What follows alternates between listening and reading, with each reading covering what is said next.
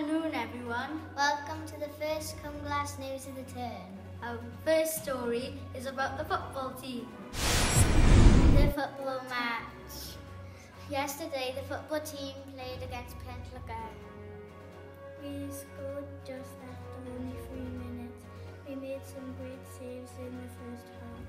Pentlagar scored right at the end to make the score 1-0. The game went to penalties. Unfortunately, we lost 2-1. It's okay, better luck next time. Back to the studio. Wow, that was a blow. I'm gobsmacked. Next is a swimming story. Hello everyone! Today we're going To talk about swimming! Jodie was our swimming instructor. She taught us how to do breaststroke, backstroke and freestyle. and we had a competition who could hold their breath for the longest.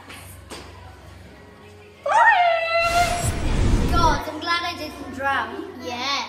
Next story is about rugby, if they even played it there. Oh, I don't think so. On Tuesday, we played rugby with Shauna. She plays for Welsh women rugby team and the Ospreys.